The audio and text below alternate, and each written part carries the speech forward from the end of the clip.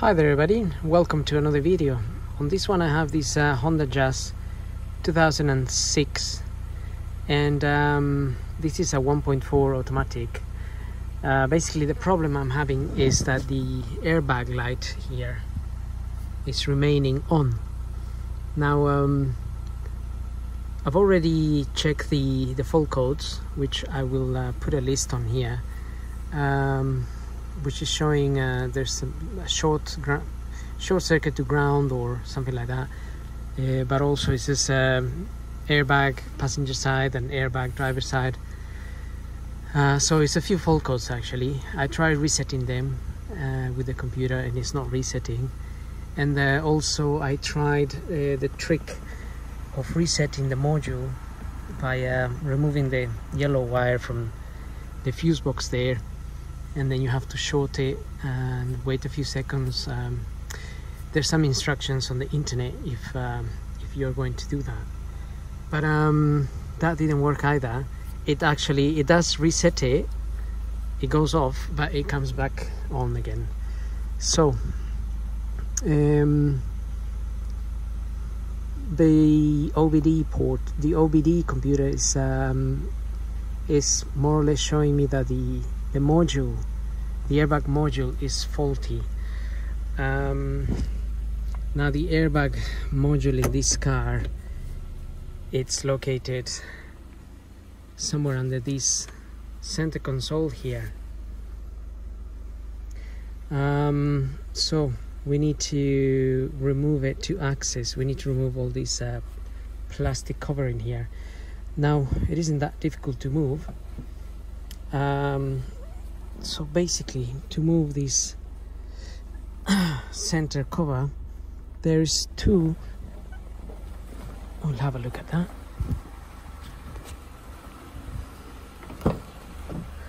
There's two Phillips screws at the back here, one there, which I already removed, and the other one will be there. And these are the two Phillips screws, or star, whatever you want to call them. You can then, this cover will then pop up. It will have some resistance, but you just need to push it up and it will unplug from the front basically. But because I already pulled it, it unplugged and now it's very easy to lift. But it had a bit of resistance, and you just need to pull it. So once you've done that, you will also want to remove these little plastic retaining clips that are on the corner. So you push the center a little bit, don't push it all the way through, just push it a little bit, and then you'll be able to remove this which I don't want to lose it, so I'll put it in there. And there will be another one on that side. You can see it down there. And with all of that off, which isn't really that much, you can also pull the handbrake up and take this cover out. Again, this little cover literally pulls out. It's just plugged in there, so it really, you just literally pull it out like that. That's just gonna give a little bit of room for this to come out through that handbrake thing. So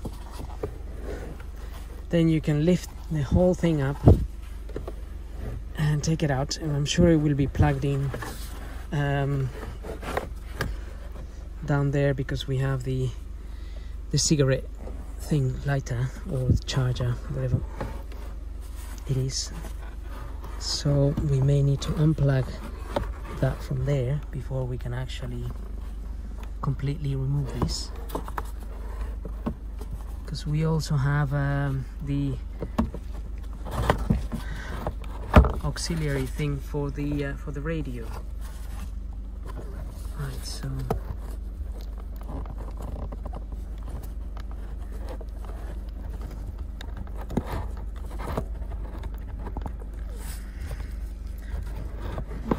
it's a little bit, I may need my two hands to unplug it, but we'll be able to get this out.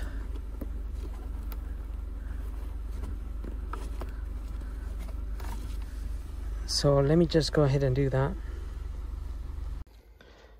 Okay, so once you get rid of that center area, so basically this, just you press on the little clip there, you press it and take it out. Similar, but this one actually just pulled out, but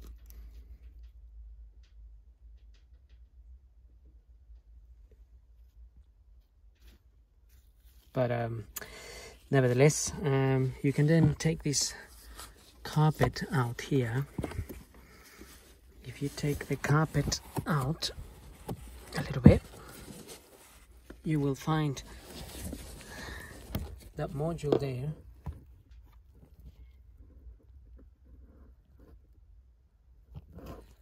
And that's what we are going to remove. That is the module that we're going to remove. Now I can see it's got some Torx screws on it, so I'm gonna get that. Okay, so just before I disconnect that, I disconnected the battery just in case. So my battery is not connected, so the car is dead at the moment. So we can then go ahead and remove those Torx, and then we'll be able to unplug the unit. This is the Torx are T30 screws.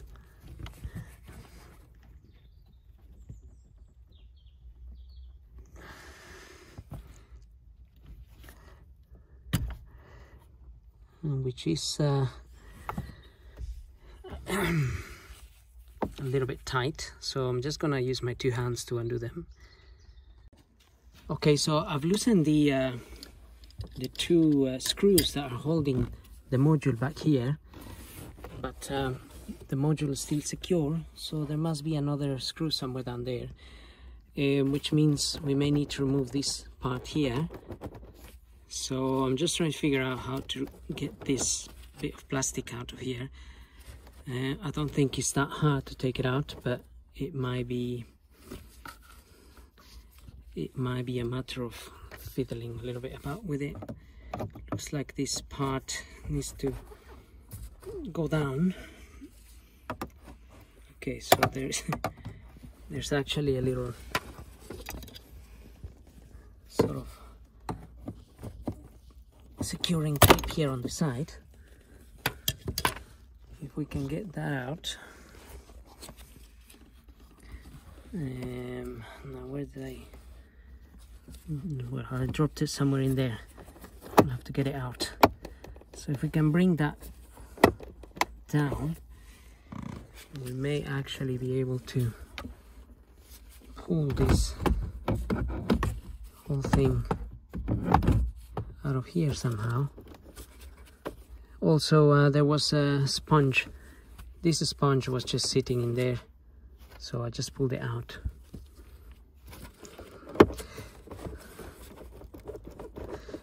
Now we should be able to somehow... Okay, so on the sides here, there is two of those button type of retaining plastic clips. So I got them out. There was one there, and there was another one there, so they were sort of hiding under the carpet. That releases this thing, which seems to just come out, because it doesn't seem to be attached. Right, so that comes out as a one unit. But this part, the one with the white bit there, the white clip, doesn't actually come out, so that remains in there.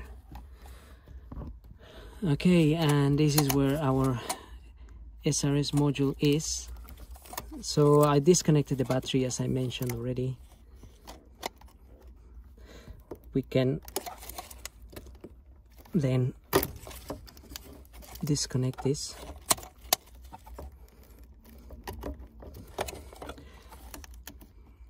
Occasionally it's a matter of cleaning these contacts, and it makes a difference.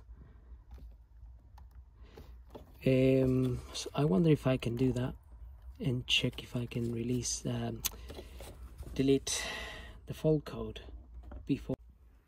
Okay, so I cleaned those with some electrical cleaning liquid, which is especially for right.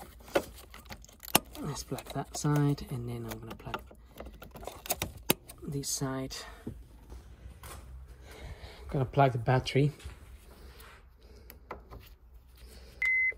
If by cleaning that would make any difference. Sometimes it does. It does, usually does in BMWs and things, cars, that sort of model. Okay, now read the trouble codes. Read the current trouble codes. Right, so at the moment I go open or increase resistance in passenger side airbag. I had a list of fault codes before, so now I'm going to try and clear that. DTCs have been clear. Turn ignition switch off and turn it on.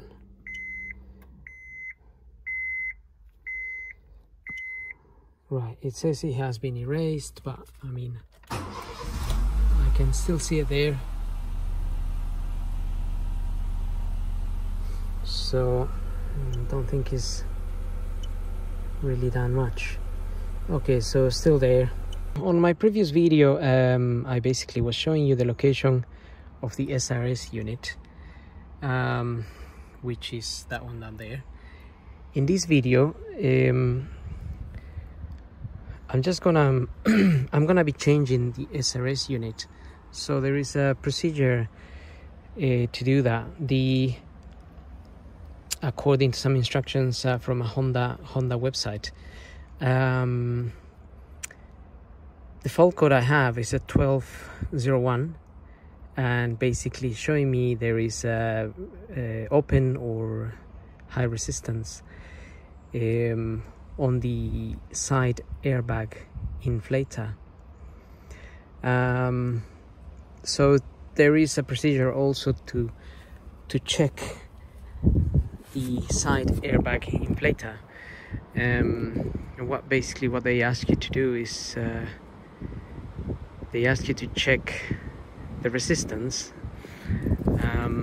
and also they ask you to put a simulator, an inflator simulator under the seat. In this case it's a passenger side, so the first thing they ask you to do is disconnect the battery and leave it disconnected for 3 minutes, which I've already done all of this, and according to their conclusions, it seems like there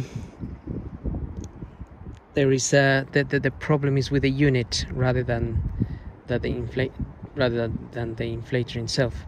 So the connection for this, it's under the seat here, which is that one there. So before you disconnect that, like I said, they ask you to wait for 3 minutes, and once you disconnect it, there is a special tool. So it's like a little box, Honda little box. I'll put a part number for it. I just haven't got it, but at the moment, I borrowed one to use. It comes with a cable as well. You have to get the cable and a little box, which basically simulates a 2 ohms resistance. I mean, I guess you could use a 2 ohm resistor as well, but if you use, it's a lot easier to use the box, obviously. So you disconnect this cable, you plug in the box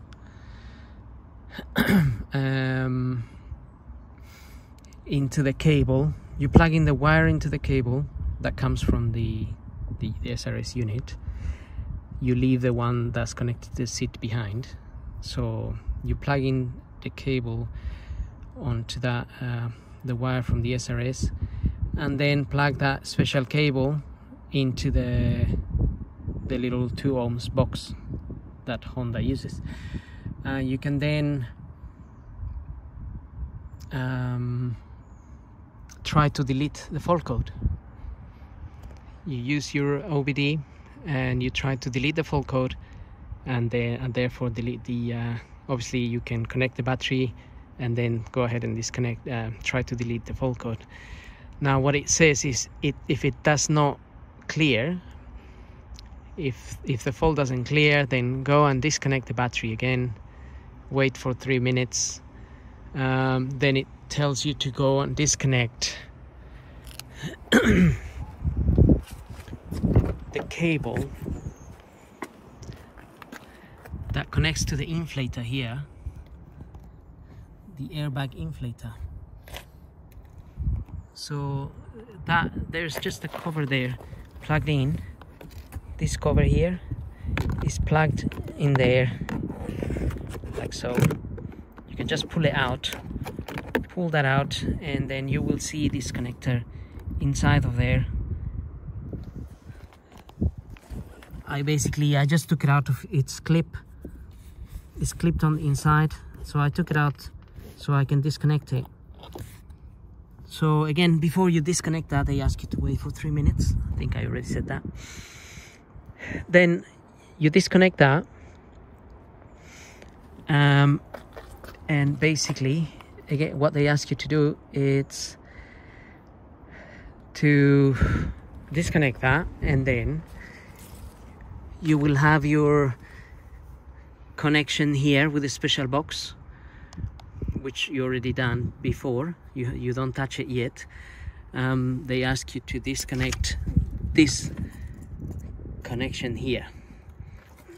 So you can, well, to remove this cable you kind of have to take this one out anyway. So once you remove this cable here, then what they ask you to do is to check the resistance in here. So I think a few minutes gone past now. I'm gonna disconnect this here. Okay, so this is the cable we want to use. This is where the special cable from Honda will go into the little 2 ohms box that they also have. That simulates this area here, or this side airbag thing. It simulates it. What they ask you to do is, so your equipment will be connected here. They ask you to disconnect the cable from the little 2 ohms machine and measure the resistance, and that resistance needs to be below 1. To measure that, I used this. I just connected this in there like so. I put one in that hole, and then I put my other cable in the other side. So obviously I had this was disconnected and that was disconnected. Measure the resistance, and then it was reading below 1 ohm. It was almost 0, to be honest, so there was no resistance on the wiring as such. At which point they ask you to, well, they say either the connections are dirty, which is why there is no the airbag light is on, so they ask you to, you can clean the connections, reconnect everything, and then try to delete the fault code again. If you're not successful that way, then is a matter of connecting, changing the SRS. Now for connecting the SRS, again they ask you to follow a specific procedure. At this moment in time, I don't know if this needs coding or not, but maybe it's because we need to follow the procedure. What they ask you to do is, again, disconnect the battery like I did, and then they ask you to disconnect all of these cables. So disconnect this one, disconnect that one, and the two on the other side. So the two on the other side are the same as this one. Also one in here, which I'm probably going to do now because that's what I need to do myself. I need to follow those instructions. So there is an SRS cable in there. Is this one? So I'm just gonna have to disconnect that, and then I'll show you guys how I did it. So I'm gonna go ahead and disconnect all the cables, and then I'll show you. Okay, so let's disconnect the airbag, the cable. Now I sort of figured out how to disconnect it. And basically this one here, we need to pull on the yellow tab. It's like a spring.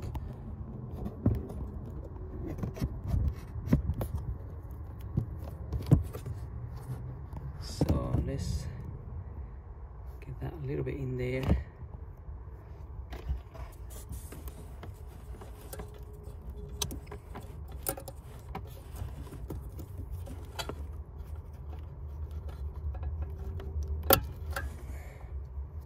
So I'm basically pulling on that, and that is like a spring type of thing. It goes back and it releases the connection, and I have the same. So it's gonna be the same on this side. So to access that cable, you need to remove these 3 Phillips screws, and then detach these little clips from the top here, from the top cover, and it will just come down.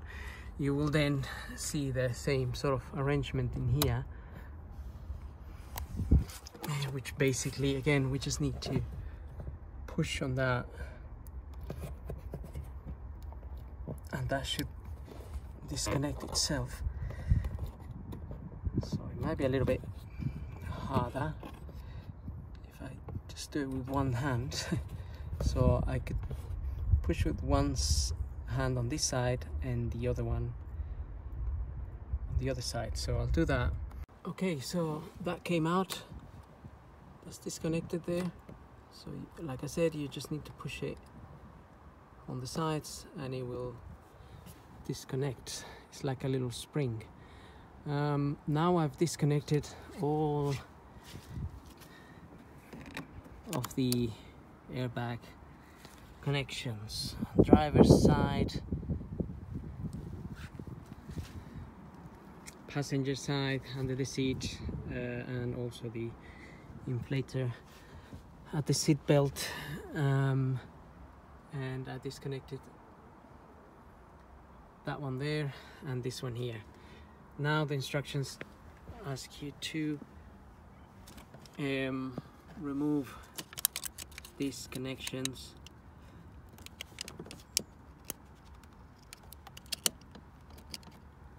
which basically we need to pull on these white tabs here.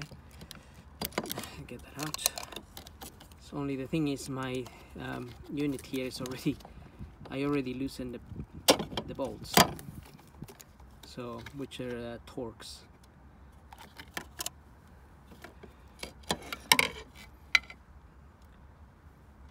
So you remove that and then you connect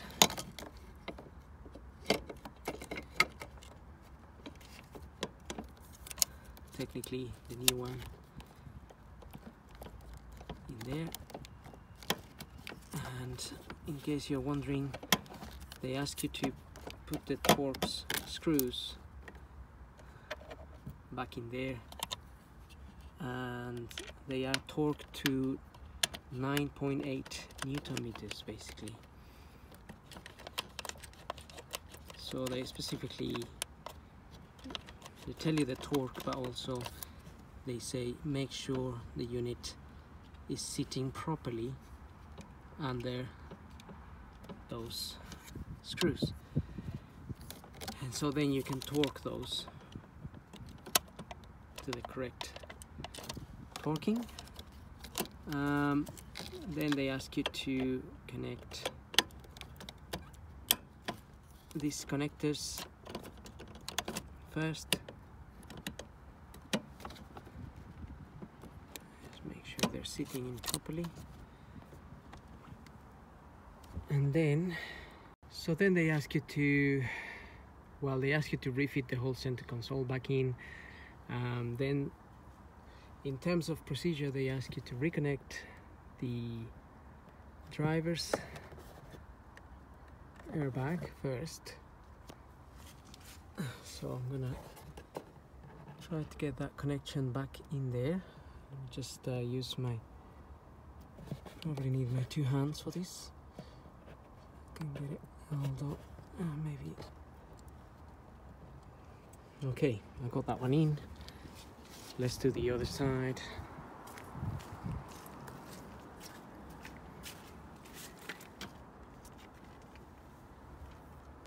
The other side will be same sort of procedure. Just need to plug it back in basically. Okay, so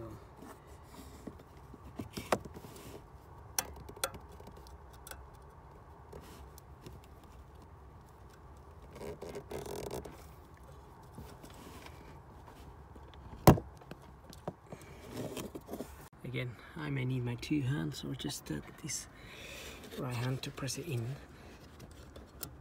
Okay, yep, that's in there. Then the next thing they say is connect the, so they say yeah, connect the side airbag connectors. So okay, so the side airbag connectors are these ones actually, the ones that go under the seat here. So let's connect that.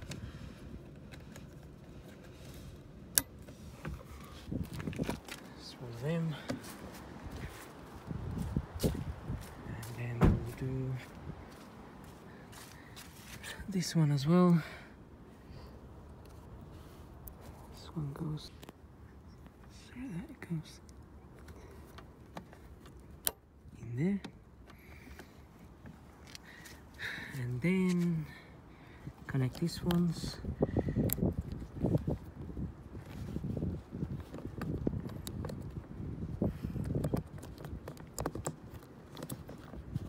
They are like spring loaded or something.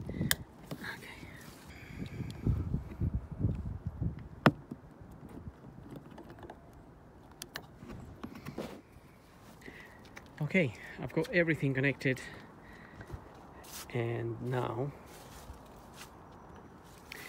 they ask you to reconnect the battery negative. So now I can switch on this machine and see how we get on. Okay, so I just started the car, got the airbag light on. I'm just getting this going. And see if we can erase it. Turn the ignition switch off. Turn the ignition switch on.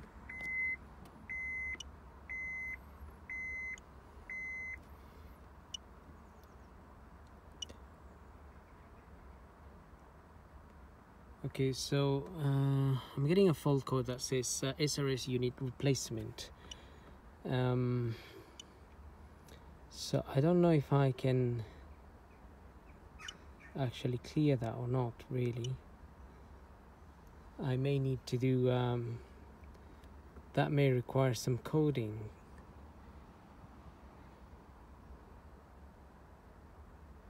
Because otherwise we follow the procedure for replacing the unit.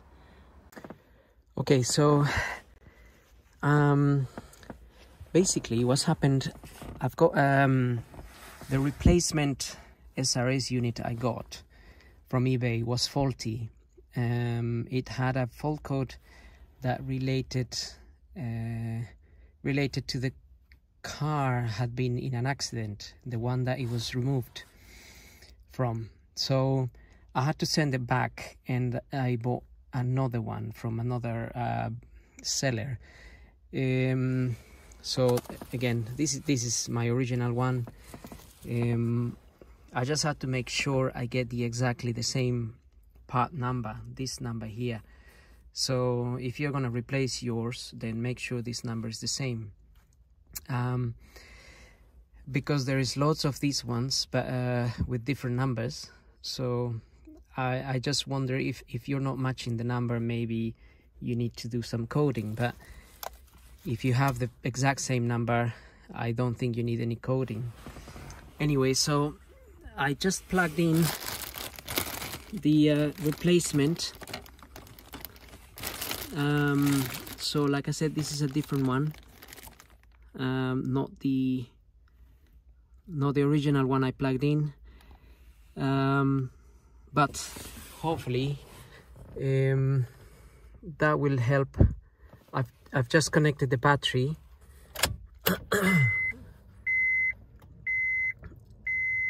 And the airbag light is on. Oh, okay, so it went off. So the airbag light went off on its own. I didn't have to reset anything. I didn't have to plug the computer again or do anything else. So in this case, it was definitely a problem relating to the SRS unit. So hopefully the videos will help you diagnose your issue. I obviously checked the seat sensor there, the one on the side for the seat belt. I've disconnected all the sensors and then concluded that I had a faulty SRS unit, and I can just say that I can just confirm that it was that. So in the end, I hope this video helps.